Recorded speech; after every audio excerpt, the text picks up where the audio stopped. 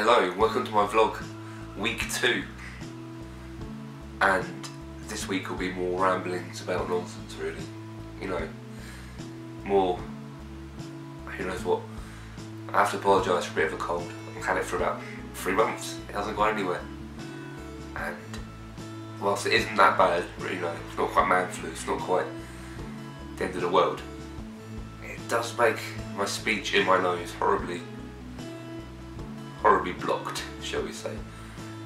But alas, what can you do? If it was man flu, you know, I'd be dead, so frankly I'm very lucky it's only a cold. Anyway, I thought this week I'd just read another poem that I'd written during the week.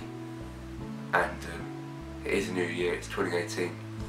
So, all that sort of, you know, all the goal setting, all the motivation, all the this year I will do this. I motivated myself to do yoga again, which I've done off and on for a couple of years. More off than on. I'm going to read another poem. And it's 2018, it's a new year, and all the goal setting and all the intentions and all the things that begin.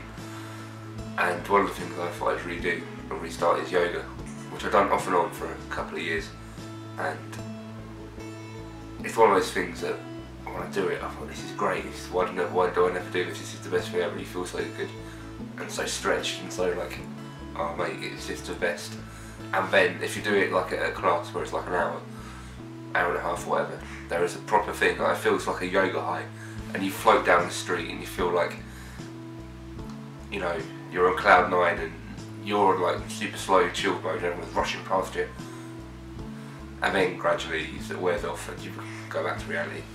But I started doing that and had the same feeling again of, well, I never stop doing this, this is amazing. And I did it one morning and was in my yoga high and wrote a little poem really. And you know, I think the one thing with yoga really for me is that grounding and levelling and sort of bringing back to reality and out of my head, you know, and just the peace, and then remembering that it's always there really, and sort of just tune out of it. So I'll read this poem and yeah. The morning has a music I had forgotten how to hear. I had closed my ears and sank into confusion and fear. The morning has a music that's sweeter than anything that comes down my headphones. There is a sweet ambient silence that has the most wonderful tones.